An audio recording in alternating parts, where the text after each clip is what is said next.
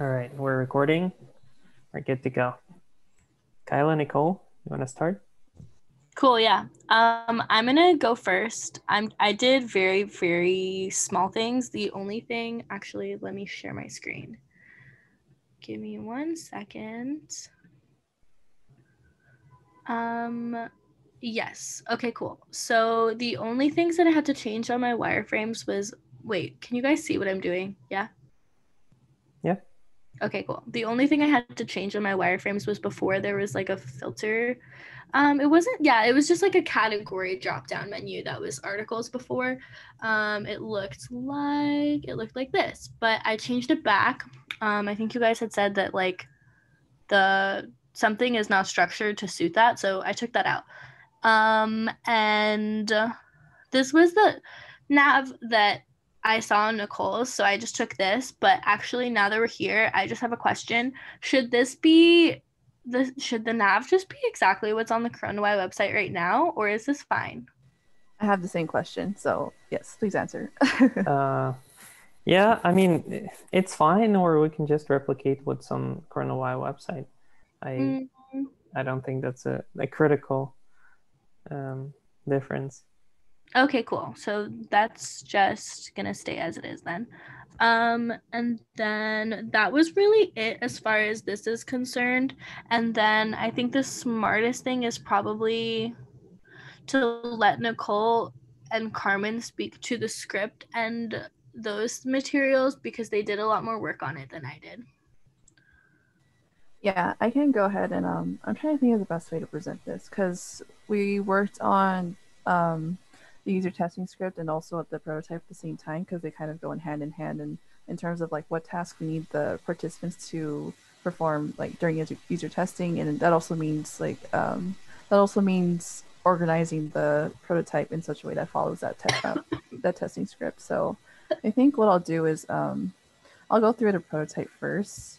Because it also includes Carmen's screens. Okay, you can all see the screen, right, of my Figma file? Yep.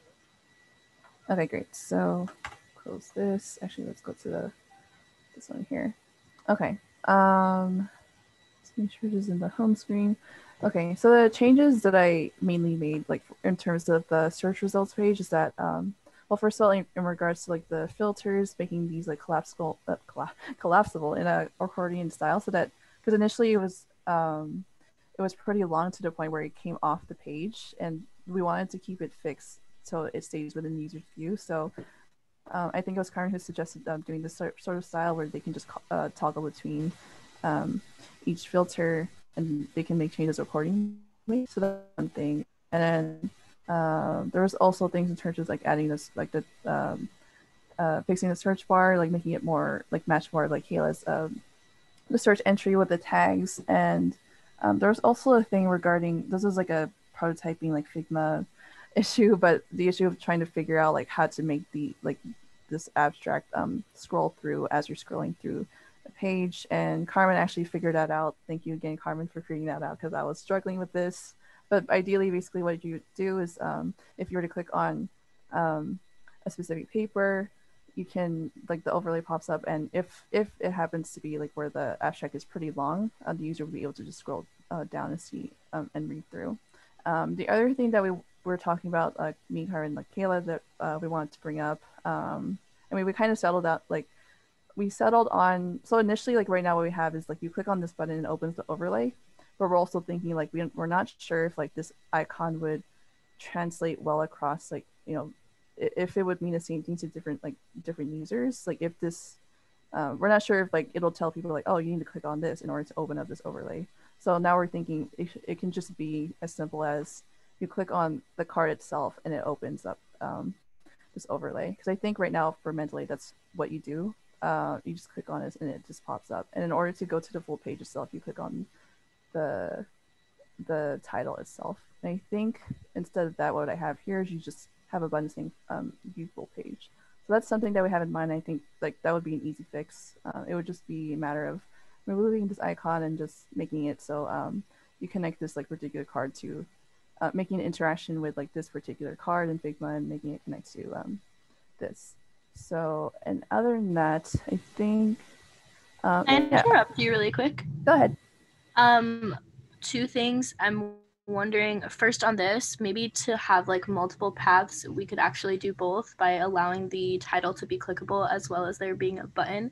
Not Right. sure how you feel about that.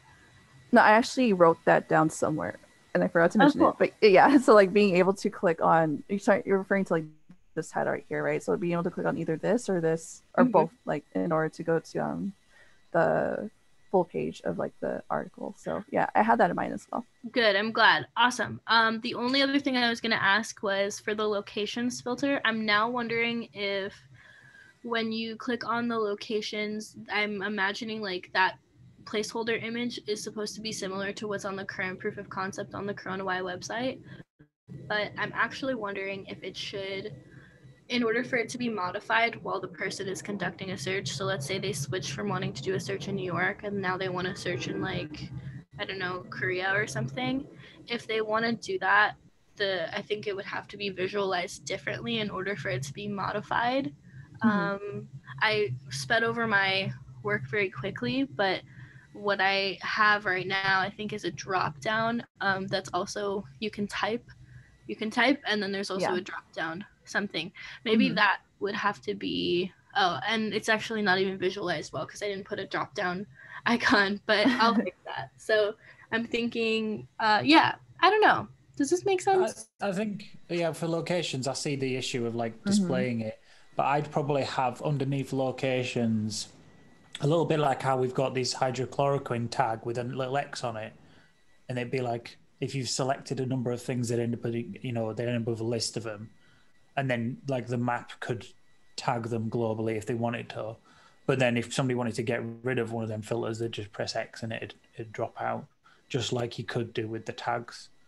I think that'd be the most like, because then it keeps like the mechanics of how the tags work in the filtering. That'd probably be the easiest way, I think. But we'd have to test it to make sure it made sense. But like having just a box, like you say Seoul, South Korea, with a little X on it, and then like London, UK, whatever the locations are, or even just like South Korea, India, whatever it was. So that makes sense to me. The only question I have in response to that is what would it look like when somebody wants to add a location rather than just removing one? Would they do that on I the think site? I think smart thing is just having a little box underneath it, so you can keep adding them if you wanted to, or take them away. So like a little search, like a location-based search system underneath it, so people can go. Actually, I'd put it on the filter section at the left-hand side with the fold away bit, because if location's not important, it's not going to take up screen real estate, and if it is important, they can fold it out. Oh well, actually, I want to find out if Germany's doing a particularly good job, so I'm going to look at German results.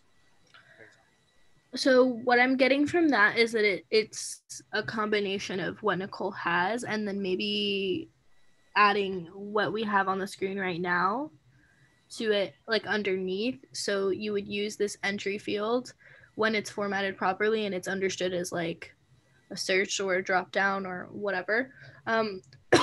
Excuse me. I think with geographies, we're going to have to be pretty open, because obviously some people are going to search like continent basis. So I want to know everything from Europe. Some people are going to be like all of the United States. North America could be an option. So like we're going to have like gradations of geography, which is a whole data problem as far as my understanding with watching ODI talks. So like how granular are we going to go? Are we going to go down to city? Are we going to have counties? I mean, like, do we have ability to find that granularity of geographies globally? I don't know if that even exists, but we'd need something like that. It might depend on what is like highest priority. I don't think it's the highest priority, yeah, but it's something to think on. Yeah, I only mean like what would an epidemiologist indicate is the most important thing when they're doing their research? How often are they looking on like with such granularity? But I don't have an example in this second, but I think that I've definitely seen when I've done like like online signups for subscriptions or whatever, when they're asking me for my location, the text, like the entry field, I can put in New York, but it'll give me New York, United States, and New York City, New York, United States. It'll give me like both basically, because of the fact that, and it's also like in a drop down with recommended things. I don't know if I'm even explaining that right, but that was my idea going into it, so that we could both have like broad and more specific. Yeah, which is what goes back to the idea if somebody just types in America, they might just get USA, so they can just pick the whole of America.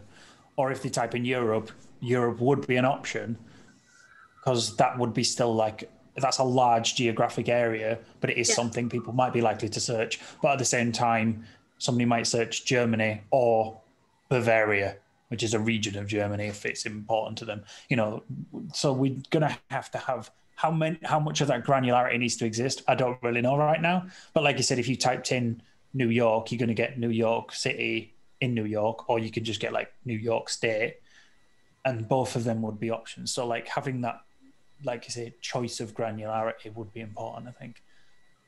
Cool. But I don't know how much geography is going to swing it, like how important geography is, or how specific geography is going to be on searching. So that's going to be something we're going to have to ask questions on epidemiologists and researchers. Yeah, and I think it might be safe to say that in this iteration, if we stick with this example, of like being able to do city, state, and country, or province, just depending on where it is that you are in the world, whatever, that I think suffices for now. And if like, because we're doing user testing right now, and I'll maybe like ask this question a little bit later, but this is just a Figma prototype, so there are always going to be limitations because the prototypes work linearly anyway. It's going to be a lot different when something is like, because I feel like prototypes, this is just my opinion, but very briefly, they're in between like being static but also interactive because of the fact that they work so linearly. So I feel like, I don't know, once it's built, the testing that we'll be able to do is, there's still going to be variables that are not accounted for in this round of testing, and this may be one of them. So we can ask questions now, but I am okay with like giving like a best, like implementing like a UX, like a best UX design practice, if you will, right now, and asking questions, and then maybe finding out later that something has to be modified. So I don't know if that makes sense, but yeah. Yeah, absolutely. Like we're not gonna get it right first on everything first time. It's just an unrealistic expectation, really. Cool. Definitely something to think about. So, oops, sorry. Yeah, like the UK's geographies are really messy. Like we have postcode systems and county lines and local bodies, and like they don't even match each other. So, and that's just what I know of UK, and I'm assuming globally there's similar problems of a postcode is not necessarily the same as a local board, which is not even necessarily the same as a county, or like they don't all line up with each other. So I'm assuming globally it's the same sort of problem. So having like city makes sense, like city, county, or city state, depends on where you are in the world, kind of makes sense as options, and obviously country and then continent. Cool. And I think this is just a guess, but for those that are actually interacting with like the data set itself and how it's structured, this is something I don't know much about, but I feel like based on how the papers are organized, what the typical structure is for location, like based on that format, I think we'll be able to glean a sense of what the smartest thing to do is even from there, because we're just working off of those categories to begin with, and then it's an iterative process. So if something has to be changed, it'll just be changed. But anyway, I'm gonna stop talking because that was way too long. Nicole, go ahead. No worries. Okay. I don't think there was much to add. I think I'll just go through the prototype. So there would be the option here. If you were to like remove a tag, it would definitely like change the search results. Like try to implement that. And if you wanted to add that again, initially I think like Kayla, I think initially in the search entry, like in your side of the wireframes, like there is an option here to click on filters. Initially I had that, but then I realized it's already here. So I removed that and I fixed it. And it's just, you would just have to basically like go through like this filter, like according filters, and you can just add them again. So what does the X button do? This one The right big here. one. The really big one in the search bar. Oh, in the search bar. I think I'm assuming that clears the search. clears. Yeah, It's that's like a what. clear system. You know, for the longest time, I put that there. Yeah, it was that was the idea I had in mind to like clear everything, and I don't know if that was the best way um depict that. I think I just put that as a placeholder for now. And I think it's that's cool. probably it's probably a good idea to have, but it's also a good idea to probably not make it too easy, because then in case someone accidentally clears a search that they were using. Yeah, I think maybe if it's instead of an X, it could just be as simple as saying like clear search or something like that. But yeah, for now, like that's what I put as a placeholder to indicate like there is that option to clear a search if the person would like to. But yeah. Cool. So yeah, I think let's see. Well, you already Slava saw. was just mentioning that in the filters, he'd think that there should be a space for authors and affiliations.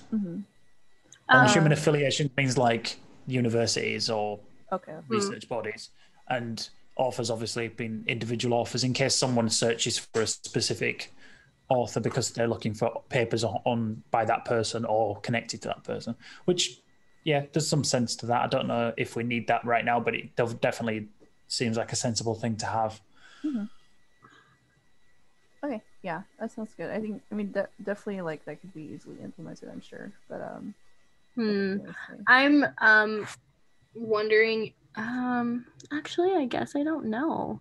Before, that thing that I had taken out from the search bar that allows you to search specifically by authors, or I forgot what the other groups, people, something like that, people, places, something, that was sort of spoke to that concern, but I don't know. That's in drafts right now. I think it goes back to questions on granularity. It's like, are people going to be coming to this system to search for specific authors when PubMed is perfectly good at that job of looking at everything one person's done, or things, there's other places that are really good to search for one person or one organization's work, and I don't know if that is going to be something. But again, these are questions we can ask epidemiologists if that's something that they ever really filter by, or if it's kind of a surplus to requirement for the most part. Yeah, that was a part of, I think, why it got thrown out, just on that screen anyway. But I think maybe it would even be simpler if it was implemented the way I think Saba is insinuating. But anyway, go on. Yeah, I mean, that's pretty much it. Oh, and there's also, in order to transition to Carmen's like wireframes, you'd be able to, if the user would want to be able to add it to their own library, they can select specific papers, and then they can go ahead and add to the library. And I think in that the top navigation, I think I forgot to change it. Let me go back. I forgot to change it because I initially included the library, and you could navigate to that library. And I think I added this, where is it? This little notification that can allow you to transition to a specific library. And I think, well, yeah, this is like Carmen said with wireframes. Like, Carmen, did you want to like share your screen and talk about it, or I can also just like state sharing my screen too. Sure. I mean, so I added a share library, so epidemiologists could share what they added to the library to other people. So when you click on it, you're able to share it through email or with a link, and you could filter the keywords. So for the first article, when you click on it, sorry, trying to follow everything. So this page is where you could see the where you could have like full access to the article. So my question is that, like, what other things they are able to see if they have full access? Let me send a link as a reference. Like from this link that I just sent from PubMed, if you're able to like access full article, they have like abstract keywords and figures. So I'm not sure like how much information do we want on our end. So we could go back. Oh yeah, sorry, I'm just like. Yeah, I like this idea of a library, which kind of goes back to this idea of collections, or like, these are important to me. Are we going to be able to like have more than one library, for lack of a better word, or is it just going to be like one big list that people have? Because I'm kind of curious that one of my thoughts on this would be like an Amazon wish list. You can have like 10 wish lists that are grouped into different things that you group them together. Well, like that's how I use Amazon wish list. So I'm thinking that if someone is going like, I'm doing some research on this group of things, but I also have like a side curiosity of that group of things. Is there a way of like, more on like collections that we discussed previously. Which yes, we've called it collections before, but a library is a perfectly good term for it as well. Like I don't know, but yeah, like the idea of going, and then that way we've got this shareable library or collection. Someone can like curate this list, and it'll show what generated them, you know, these options and what tags are important in it, and then it makes it this sort of. We could make a library of collections that you could literally make all these collections will be publicly available, because unlike everything else, this is like people's collections, and you could even say like created by this person. So it's a case of it goes back to that login system and stuff. Hi, this is Siddhartha. I've got a suggestion there. For my work and studies, so I use Paperpile. So there are already these things, OneNote, EndNote, Paperpile. And there are usually links, like once you find something, yes, we could have a collection and library, maybe similar or different from Paperpile. But these things exist, and people often, once they find a paper, they want to add it to some kind of research work they're already doing. The problem with, keeping a new one, it's good, but it's like you don't want too many libraries for what you're studying. So that's my thought. So is that like its own commonly used system? Is that a system that researchers use? Yeah, I mean, there's Paperpile, there's EndNote, there's OneNote, and the reason people use it is they use it and they've got plugins so that you can easily reference and order the references when you're writing a paper, because otherwise it becomes a nightmare. So some sort of implementation to be able to like save it to these, or you can save it to the collection on the web on this website. Yeah, often like I have noticed, like with Paperpile, there is no there is no way to go from say PubMed to Paperpile. There's no link that says add to Paperpile. But in Paperpile, I can search for like a paper once I have identified it, and then there's a button that says add, and then add it to PubMed, and there'll be links. Once it finds, like it'll reverse thing. Paperpile to PubMed is there, so I can keep on adding to PubMed. But it would be helpful, like if PubMed had a link, had a button that says add to Paperpile, and directly it goes to the Paperpile. But I don't know how that would work, because there's a login and all of that stuff. It seemed like if you have an image, suppose you find an image on the internet, so you want to add it to your photo album. So you download it and you put the URL in your photo album. But the image itself, like that website may not have a button to add it to your photo album. I don't know if that's a good analogy. Yeah, I get what you mean. It's like not everyone wants to generate every connection to every tool, because it's just an unachievable thing. So sometimes going around it manually, yeah. My main concern, I love the idea for library, and I think like that's a really powerful way of storing data and organizing it. Of course, like it takes a certain amount of infrastructure or thinking to create a hierarchy, because it'll be nested and everything, and display it like in a folder structure. But even if you do it, like it would be similar to libraries which people are using, and people may not be willing to keep multiple libraries. Like you do, the reason you're doing search is that yes, like this is a curated place, like where machine learning to identify papers of interest. But as far as adding it to a collection, you want to add it to a collection that you already have of 500 papers that you've built, and you want to add it to that in a certain folder structure. And there, this Paperpile and EndNote are like things that people commonly use. That's my thought.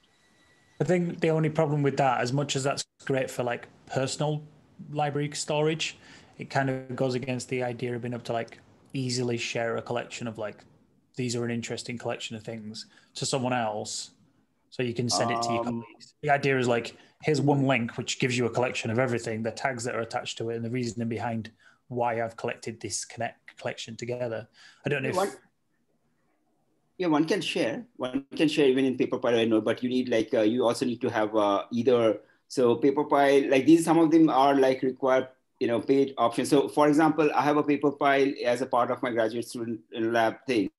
So there's a lab G Suite account, and it's sort of, I don't know how it's linked to the Paperpile, but but what happens? Everybody has their own paper file thing, but people can share. So I can share my set of documents with somebody. I can share my library. I can share my collection with somebody else, and I'm sure, like with EndNote and things like that. I don't know with EndNote, but paperpile certainly is there. And there are, I think, a couple of like that. There's others, but I mean, paper pile. So a reference management system, yeah. Yeah. Okay. That's what it is. I mean, like definitely, yeah. So two things. One is shareable, and the other is a collection. But yeah, definitely great. But the con is that I wouldn't want to create a new collection because it will be confusing. Where have I kept it? If I can do it in one place and keep all my papers, that's good. Okay. Okay, so I'm just gonna keep it as library and no collection, right? I think you can keep it as either. So that was the difference between library and collection. I didn't quite understand. So it was just we were using the idea of collections as a term, and library is just a different term because it's kind of the same thing, really. I think it has to be grouped into separate libraries, whatever we're going to call it. But I think it has to be, because otherwise there can be 20 papers that the researcher wants to use and they have to endlessly scroll to, or it can be paginated, whatever, and keep having to look for a specific title. And I think that they would get fatigued, and the whole purpose of like having this is that it would be easy. I mean, it's especially important because obviously we're dealing with a data set of 150,000 and still growing. So we still might end up with like collections with 50 papers in it. And the idea is we're trying to get them to be able to get to the 50 papers as easy as possible and as well as possible. And then once they've found them 50 papers, being able to share it with other people so they can go, these 50 papers are interesting. We should definitely prioritize these ones for the research we're doing. Is the idea of trying to speed that whole process up. So making a place to have that collection makes the most sense. Slava said something. What is useful for researchers to store results of search? I mean, the idea of like a collection would be if you could save a collection and the search that generated it as its own thing. So each time you have a new search that generated it, you probably end up with a new library and maybe like new collection, and it'd have like the search that caused that collection to be able to be generated. And you could also maybe have custom collections from a number of searches if they're relevant, because obviously searching is kind of its own way. But I don't know. That's just my thoughts right now. I really want this to be hashed out. So if I understood you correctly, collections and libraries are synonymous right now, and I'm treating them like the same thing. Yeah. Okay, that's fine. So yeah, like a YouTube playlist. Exactly, like a YouTube playlist. Yeah. That's good. I think there should definitely be collections, and then to that point, there might need to be. Well, wait a minute. Filter by keywords, I'm confused about. Maybe the filter by keywords, if we were to imagine when you click on a specific library, let's say you're concerned with whatever topic A, and then you go to the collection for that or the library for that, whatever. If you have 50 papers within that library, let's say this page that we're looking at right now, there's multiple results. If you want to get to the one that you're looking for quicker, maybe instead of it saying filter by keywords, it would just be a search. It would be like a find on page almost, like a browser find on page. Like Control F or whatever. Yeah, like Control F, find on page, yeah. I mean, I don't know if you need to functionalize that in because find on page is part of every browser. You're right. But then I'm also like, I know that, but at the same time, web pages will have like a print button, even though you can just do Control P. So what do you think? I don't know, guys. What do you think? Anybody else? I'm talking a lot.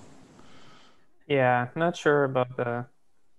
I think it's good practice to have a search because, I mean, you can say, I don't know. Maybe if the idea is to basically have the functionality of these keywords function as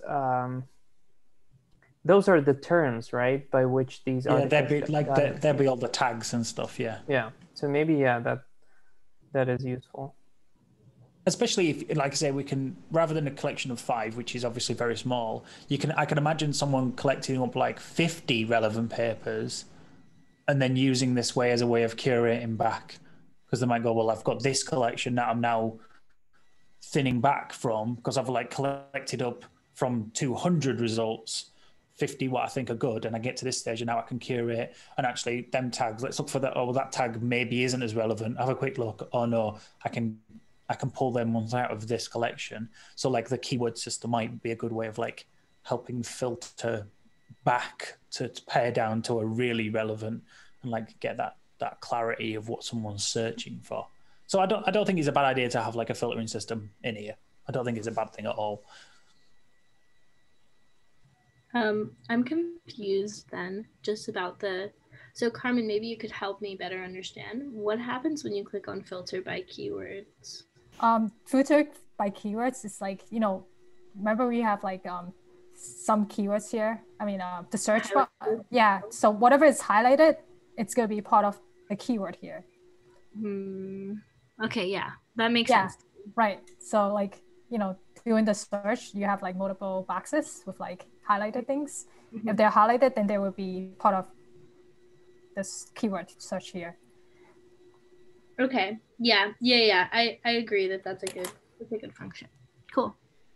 Okay. All right. So the second article, you have like limitation of what you could see.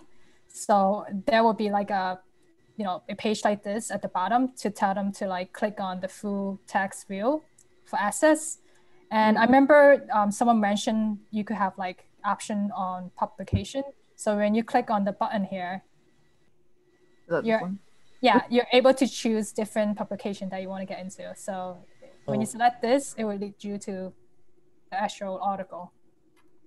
But if it was like only published by one, it'd say it'd take you directly to it. But if it was like PubMed or Elsevier, it'd pop up and go, take me to the one that I want, because that's the one I've got to log on for. Yeah, that's a great idea. Yeah, I mean the first one was just like one publication, so when they click on it, if it's only one, it just goes straight through and ignore the step. But if there's more than one, it gives you the options. Right. Yep. Great. So that's could be the case. Yep. So when that happens, is there going to be like sort of a visual way of knowing what publication that's part of? Are we going to symbolize that, saying published on there's this a drop down icon here, so that will pop up without someone having to click on it. Someone could see published on PubMed or published by Elsevier or published by whichever publisher it's got by. Would we have something like that as a way of someone can just like, well, I've got a PubMed login and I'm logged in, so I could just click straight through it. There's an example of this here. I just sent a link on the right side. I don't know. Yeah, the right side. Yeah, that's like, I guess I could add this box too. Okay. That's probably an example. Some sort of visual, like this is the publisher. That way, someone can at a glance know where they're going to end up when they click on it. Okay, I'll add those in. Because again, it's just about trying to make like cognitive load. They're not going to be like, well, click on it to find out where I'm going to land. They want to be able to go, well, I don't have an Elsevier login, so there's no point me even wasting my time looking there because I don't have one, for example. All right, sounds good. I'll implement that over there on the right side. Yeah, that's all. Cool. Well done, everyone. Amazing work. Good stuff. I just have a question before we go away from this. For user testing, do you guys think that we should make things not be in like grayscale, or should we leave it in grayscale for right now? I'm perfectly fine with grayscale. There's no point making it more complicated than that at this stage. Yeah, I agree. I'm fine with grayscale. I think from my experience with user testing for the other project, well, there were a few times where when I asked for like first impressions on the page, they would often ask, why is it in grayscale? But I think what I said with questions like that is just, I wanted to focus more on the functionality without relying on the use of color.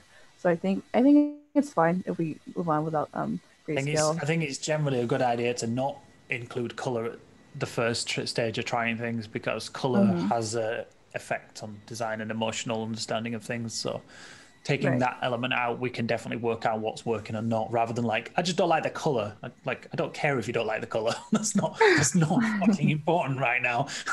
Like, Okay, so that's settled. So we'll worry about that in the future. But Actually, I think like this style, just my 2 cents here, it doesn't even look like it's a grayscale to me. So for example, when I first saw just join kind of like all of this, like I know what people mean was like, oh, why it looks ugly because wireframes have all of this, like areas with crosses, lorem ipsum type of, wording and stuff that usually throws off like potential users. But this one looks amazing in terms of like execution of wireframes is indeed great over here. So I don't think we'll run into this issue that, oh, like why it's, doesn't look like a finished product or something. Yeah, no, I agree. Like the wireframe is amazing, really well done. This is a very nice prototype. Thank you. I mean, it's, once it's done, it's going to have some color, but it's not going to be a lot of color. It's not. Yeah. It's not going to be bright and loud and in your face and 20 different shades. It's probably going to be a simple aesthetic because it needs to be simple because it's not about aesthetic. It's about efficient thinking. I'm curious to know, I think we talked about this last time, but about the development process for this. Because I think, and maybe Nicole and Carmen, you can also chime in on what you think of this, but I feel like we should do a round of user testing right now, like with what we have here. But I am also kind of feeling like it would be helpful to continue to test once it's actually built. But I don't know what the resources are, what that looks like, what the constraints are. So in terms of user testing, let's just write an email with a link to this clickable prototype. Do we have the link that is kind of like clean without any extra pages? Yeah, if I just share, like there's an option here. There's a lot of people, but if I can just set, if it's as long as it's sent to just like canned view and I copy the link, and I share this link, it's just gonna share like it would just lead the participant to this particular page. Like right now, this is the page for the prototype itself. It won't directly link to all of this over here, so they won't have access to this as long as as long as you get the link from the share prototype button, it should be fine. Okay, so can you send would it be clickable prototype? Yeah. Or just like the page? Oh, okay, awesome. That's I think perfect. before we do that, Nicole, I have to connect my screens to yours. Yeah, I just realized that. but that's the only thing. Mine are done. Yeah, because right now it starts from mine, like from here. So yeah, it would just be as simple as like connecting yours, and somewhere around here it'll just go to mine. So if you click on show prototype setting, you could adjust that really quick to like start with what Kayla have first. I think you can drag that thing. Oh yeah, I can also drag it to you. Oh, I didn't know that. I know, so I didn't know cool. that. Love that thing.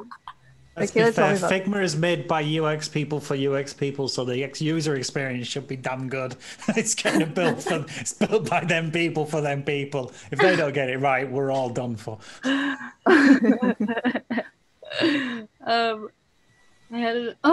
Wait. Okay, so after this is done, I'm really still wondering about. So once this is done and once we get through user testing, which Nicole, I don't know if you want to still talk about the script, but you guys did a really good job on working on that too. But the other thing I just really wanted to understand is like, I think I asked this before, what does the handoff look like again? Because I forgot. It's Anton and Sid. It's like between them two, they're going to be doing like either coordinating the technical side of it or doing the technical side of it, or both. Probably both. So is there anything that's great because you guys are both here now. So is there anything like you guys have had we've been going through this with you for a while, so but is there after user testing and etc., do you want us to set up annotations, and what's most helpful for you? I mean, this is good. I think like it's a great starting point. So I was just wondering, is there a way to convert this to HTML in some way, or like that sort of has? You can go to inspect and you'll be able to see the CSS styles, but that's also part of what I'm asking, because I think that there are some, we can talk about this like Carmen, Nicole, and I later, but there are some margin things that I think have to just be a little bit more consistent, and like white space that I'm curious to know if certain things can be shrunk or whatever. But once that's, oh, hey, what's this? Oh, cool. I don't know React, but maybe someone else. I use Angular. I mean, it's similar to React, but I'll tell you like the steps that I would do, like given in a design. First, I would like see, okay, if there's an HTML and CSS, that's always a great thing. Otherwise, it's a pain. I'm pretty sure it's got. Pretty sure Figma's got exporting systems that can at least export out into code, even if it's not completed functional code. It's the start of the bare bones. I'm pretty sure that's part of the reason why it works. It has got a code backbone. I think it's only, I don't know, Nicole, do you know? Because when I work with it, like, it's only CSS. I mean, I work with like a WordPress person, so it is a totally different thing. But no, I mean, whether it's WordPress or Angular or React, finally the output is HTML, CSS, and sometimes you won't even know what's happening in the backend. And that's all good. What I need is like the HTML, CSS, which I can do a right-click inspect and sort of starting point, and that's good. I mean, that's fine. And then basically, on one hand, like there are two things. One is the front end, like connected to the components, and then see like where you have to kind of hook up to make the calls to the backend, and then the other end is like have a functional API, which is like handling identify all the requests that are coming in from the front end, and then access it from a database or file system, and then serve it up. So that API is running in Python code in the backend, like that's independent of the front end. And then the front end, like Angular, React, it receives that call and then updates its components and the DOM, and then basically the HTML gets updated. That's the cycle. Yeah, I mean, like Slava's saying there that we could even connect it up to the actual data in the CoronaWhy database. Yeah, so we might even be able to test it with actual data before we even build it. I mean, that certainly could be done. It's only like the thing, the whole point of if needed, like putting a layer in between, like kind of if you have to reformat and restructure the data for this interface. But if you can like that sort of optimizes it. But sometimes you can directly call. I mean, if you have an API, as Slav said, I mean that's a very quick way to getting it done, as long as it's a quick and dirty test. Yeah, we have to kind of identify the API, like show this, what is the call that is made? And do we have the API for that, or do we need to write a program that basically calls some API and creates the, given that input, the output? So for everything, you have a black box, and that black box, so you have to say like, this is what I'm sending to the black box, this is what I get out of the black box. I mean, this kind of shows it, but we need to kind of itemize that, because that's what have to be done, whether you call the API or whether you call a Python program.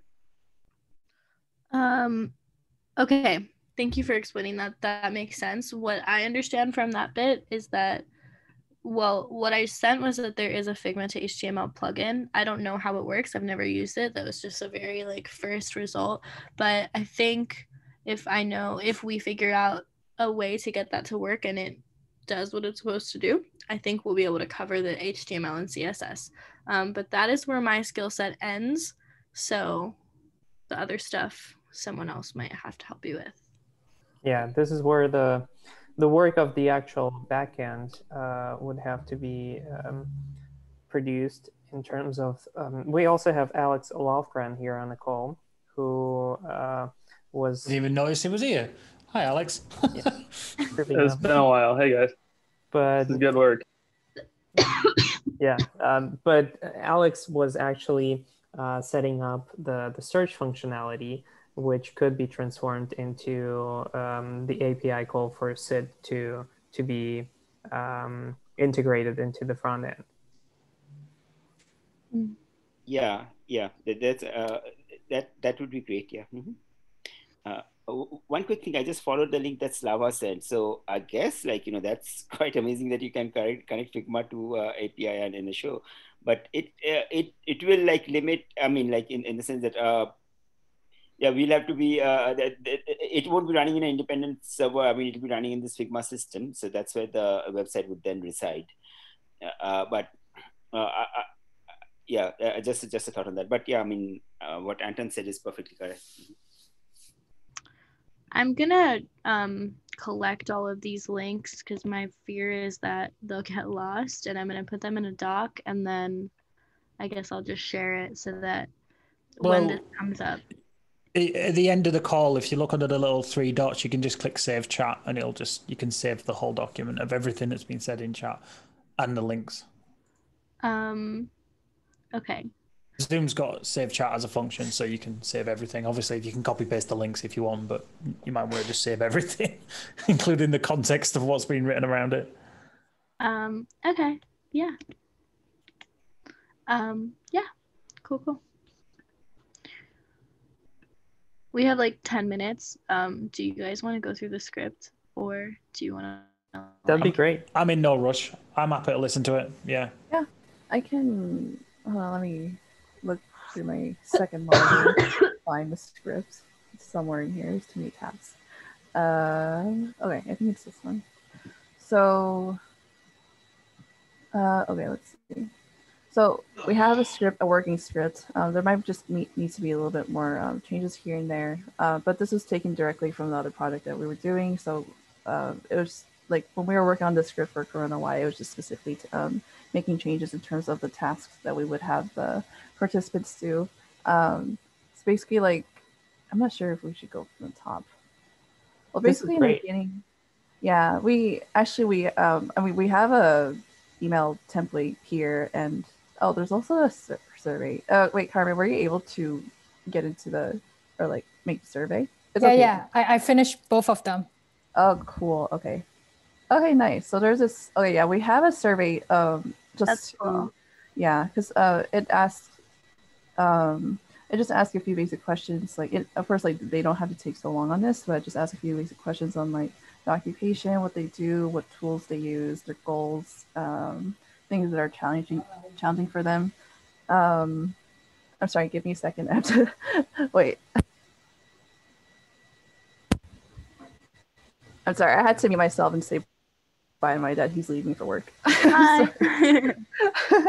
I don't know if you heard me yell, but okay, cool. Anyway, and then there's a section here. Oh yeah, just basically letting you know. I'm not sure if it'll take exactly an hour. I think it's a good idea to err on the side of caution. I mean, yeah. It's better to 45 minutes to an hour is not an unusual amount to go through a website. It might obviously take less, but there's still, you kind of want to do that context discussion as well. It's not just testing the prototype, it's trying to get that sort of qualitative data from them and have a better understanding of their real problems.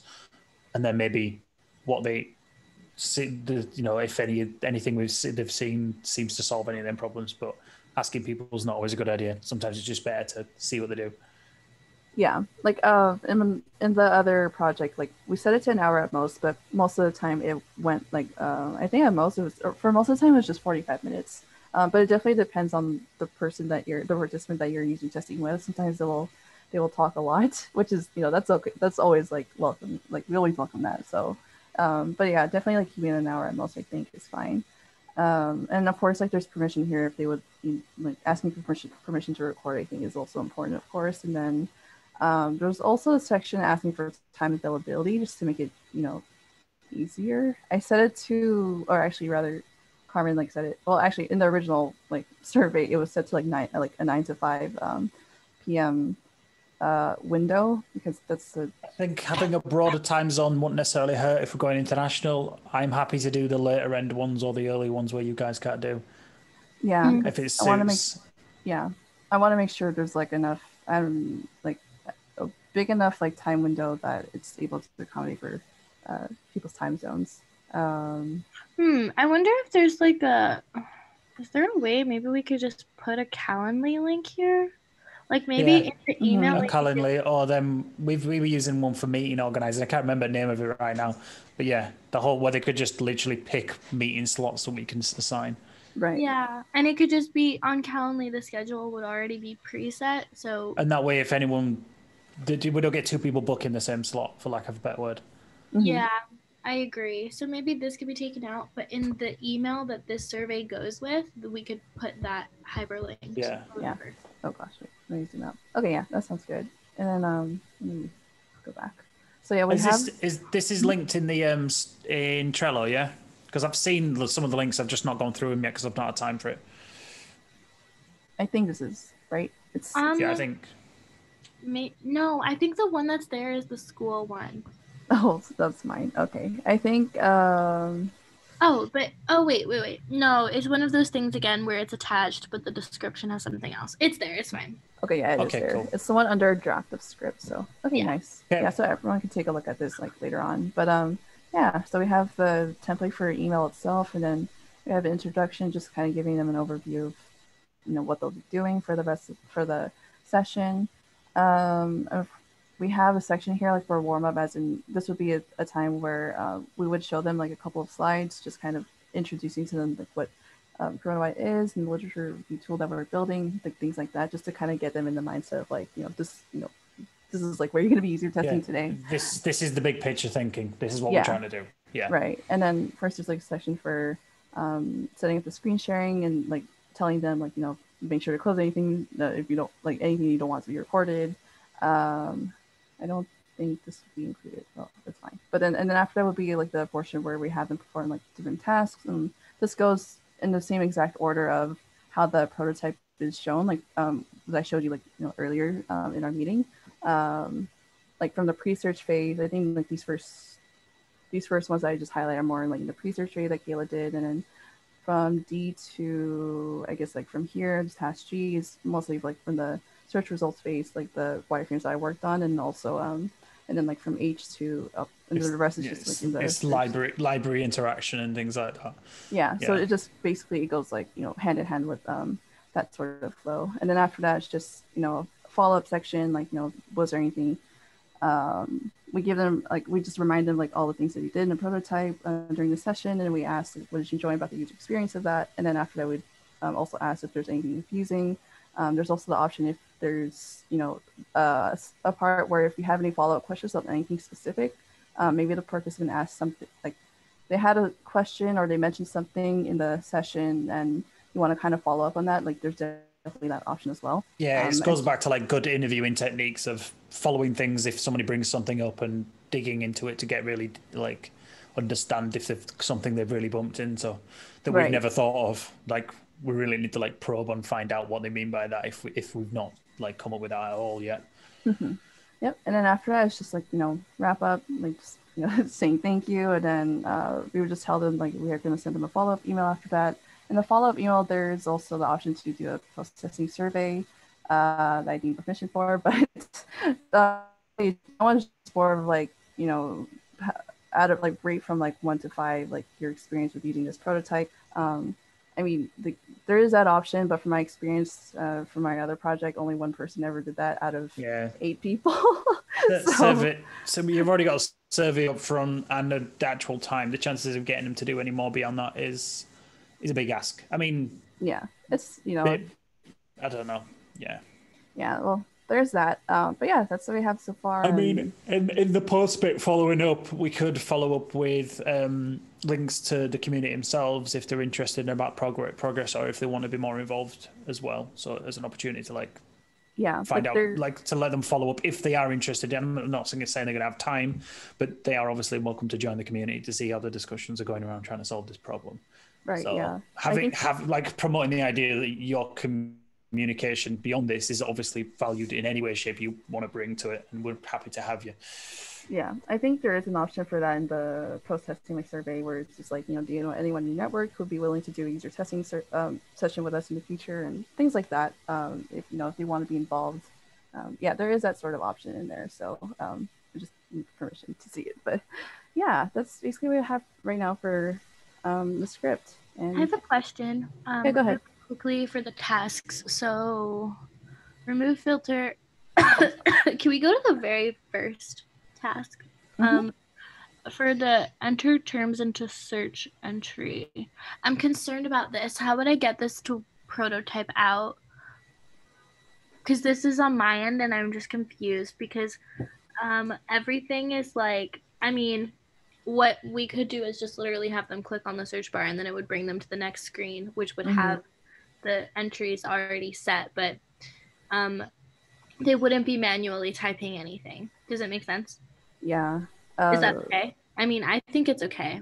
I think it's okay because it's also one of those things with limitations like Figma prototyping. I mean, like you said earlier, there is a way that like you can kind of replicate like an actual like typing, I don't know, interaction experience with Figma. There's like, I think I saw one example of a Figma file that does that, and you can just kind of copy and paste it and kind of replicate that here. Yep. I'm not sure how. Steal it from that thing. Steal I that think it's idea. literally open to everyone. I need to find it though, because I think for the other project we were trying to use that, and we came across some issue, and I forgot what that issue was, so we ended up not using it. What was it? It was, I don't know, like the issue that we came across. I'm not sure. There was some reason why we didn't use it. I think maybe it was actually a time issue. So I'll try to find it. I need to ask Sunny like about it, like Kayla. Sure. So I'll take note of that. Can we go back to the tasks? Sorry. Sure. I just want to know exactly what it is so I know what to do. Add a potentially relevant term. Oh. So how are task A and task B different if we model it the way that we're saying? I think when I added this one, I think I meant to ask this to you earlier, but then I think the idea behind like that task over there, let me go back, like add a potentially relevant term was drawn from, I think here when ideally like you would be able to like maybe instead of like you would see like I don't know what this is, AGAP, but you would see this somewhere here, and then like that task would just be like, oh yeah, like, and then clicking on it would take you to the next screen, which adds it into the visual. Yeah. Okay. You might end up having more screens than you would have, mostly just because then you can have a screen per step, even though. Yeah, exactly, and that's totally you could just okay. like duplicate, and each click could just take you to the next screen, but it mostly looks the same. Right, which is fine. I just want to know exactly what I would change. So I think, wait, do you see me? Are you here? Are you, where are you? I don't know, but my mouse is next to your mouse. So. Oh, wait, Figma. Okay. Hello. Nice. So I guess I actually have to add this in then because I'll just replace one of them words with it. It really isn't that big a deal. Like no one's going to go, where's that word that was there before that no one's seen? No one cares. Just change the word. Yeah, I guess the only thing is if I do that, then, well, every single one would have to be changed, but it's not a giant deal. I'm only saying that because then it fits in with the task that's on the script. Because surely that pop-up with that popping down with them words only exists on one screen. Yes, it's only on one screen, but so you duplicate that screen, what looks like that, change this list to have lists with AGEP in it. Oh yeah. But without AGEP in it. So you just duplicate it, take that out and put it into that space, and then the click on that would take you to this screen with other potential things. Yeah? Yeah, that's a good idea. That's literally how my brain went. Like that's how I do it. I just make a new one, steal a bit, done. Yeah, no, that works. Okay, cool. And then what were the other ones? Let me go look again at the script. I have a million tabs open, as always. Only a million. Are you even trying? I know. Wait. Oh, God damn it. Nicole, do you mind just going to the... Yeah, there we go. Okay. No. Sorry, go back. I'm sorry. Okay. Add metadata filters into search entry. That one was just control on the Yes. Okay, great. And then interact with the advanced mesh builder. Ooh. That was the one we were talking about. That one might not get done. Yeah, that's big right that here. One's bizarre. That's why I was like highlight because I mean I can do that. I could do that though. Like I guess the way that I would do that is like I could just go step by step with the screens, which isn't impossible to do. It would just be, wait, let me see. It'd be just clunky because you'd, like I said, it goes back to like duplicate screen to click one thing to move to the next screen, which is all the same other than this one thing. Like I said, you're making a screen for every step, even though it wouldn't be a screen for every step in reality. But yeah, I mean, I don't really mind doing that. I'm just wondering, like, I'm trying to do it. It'll take me 5 minutes. I mean, but do you guys have you guys been building like symbols in there so you can just like duplicate symbols, or when you edit one symbol it edits everything? Have you been using that sort of system? We have components, but for certain of these, like dose or chemical action, those are not. I think what is a symbol is just simply the tag itself, and then of course you just change the field. But if this was a symbol, it's inside it. Yeah, but what is totally fine with me is if I literally just take what this is right now and duplicate it 5 or 6 times, and then start from the top and just delete the bits out of it. Yeah, that's fine. That'll it'll be super quick. So I'm not concerned about that. What I'm concerned about is whether this would even make sense, because as the user, are they going to be looking at this and like, okay, well, I'm not really doing, I mean, no, I think it does kind of help to like let them know that they can do it piece by piece. Because I think what I'm really focused on is that they're able to do and or. So I don't know. Anyway, do you think that this is a high value item for user testing, Nicole, or anyone? I don't know. Yeah, that was something I wanted to ask, and I'm also not sure. Yeah, it was the part I feel like it's less important. So mostly because there are evidently very capable mesh building systems that already exist. Yeah. And they can you can build all the things into it, and it builds a mesh thing, and you just copy the entire string out of it, and that gives you this crazy long string of search with and or functions all the way through it. And that's fine, but we don't. The idea was we're trying to not do that. We're trying to make it easier. We're trying to do the search system that basically does mesh building automatically. That's the kind of the idea of our main search system, as far as I understand. Is we kind of we are doing mesh building, we're just not doing it and calling it that. We're basically going, well, if you like this, what about these possible things? Cool, select them, great, add them in. So it adds into this very big search function, but we're doing it in a way that's like more visibly sensible, in the sense that like these are the main things you cared about. These are like tertiary and secondary things that are either very related or possibly related. And that's kind of the visualizer behind it, that with the whole tagging system exists. Yeah. I think with that, I think it should just be tabled. So I'm gonna move it to drafts. That's why it disappeared, Nicole. Sorry. I know. I was like, I was like, well, it's okay. I think it might get used in the future, or it might be utilized. So but for now, it's not. It's not a priority. Yeah, we got stuff here. So who is? Other people have to go. I actually have to go in a minute as well. But yeah, same here. So was there? You guys share the link to the script? The script. Okay, I'll do that right now. There.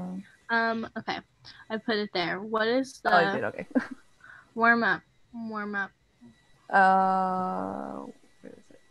Okay. That one is just these. Ooh, I need to do those slides like yesterday. What?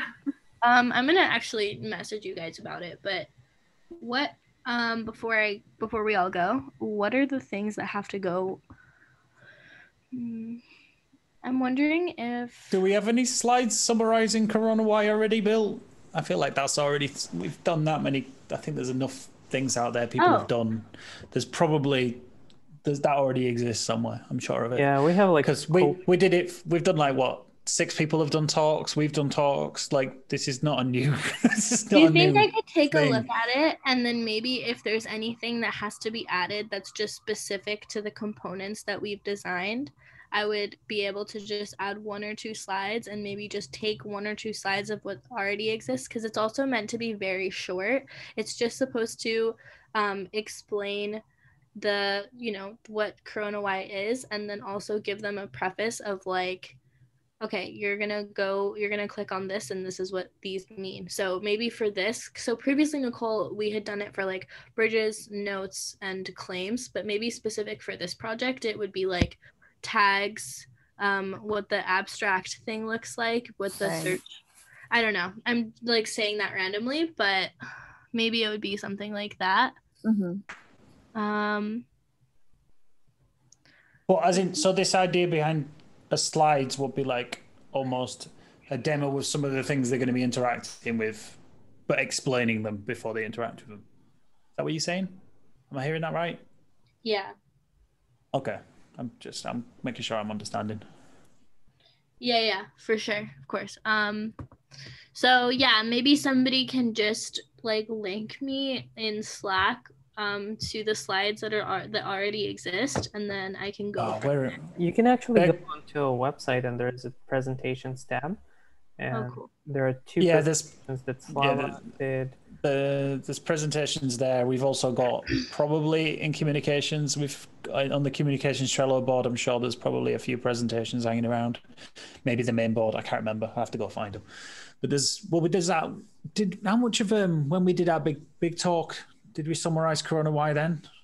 Yeah, but not really from the perspective of literature review functionality. I don't. Okay. Yeah, I'll take a look at this. Yeah, I'll take a look, and then if I have questions, I'll put that in Slack. Okay, cool.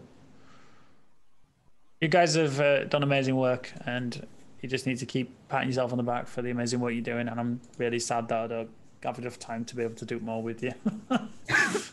No, that's cool. You guys have all been super helpful, and it's fun working with Carmen and Nicole. They're cool. Yeah, amazing work, guys. Really appreciate it. Yep, yeah. You're all kicking ass and taking names, so well done. Keep doing that. I will have a look through this script now and see if there's anything I can feel like need editing on changing. I mean, the thing that's always been really pushed by the course I'm doing is like really, really cementing the idea that we're not testing them, we're testing our ideas, and none of the thing. If they make mistakes, it's not their mistake, it's our mistake. So just trying to make people understand that whenever you do user testing, you're not really testing the user, you're testing the thing that you've made and if it actually makes sense. So it's a really important point to put across, I always find. Yeah. Cool. That's helpful. Thank you. All right. Thanks, everyone. Bye-bye. Cool. Catch you later. Thanks, guys. Good night. Thank you. Bye.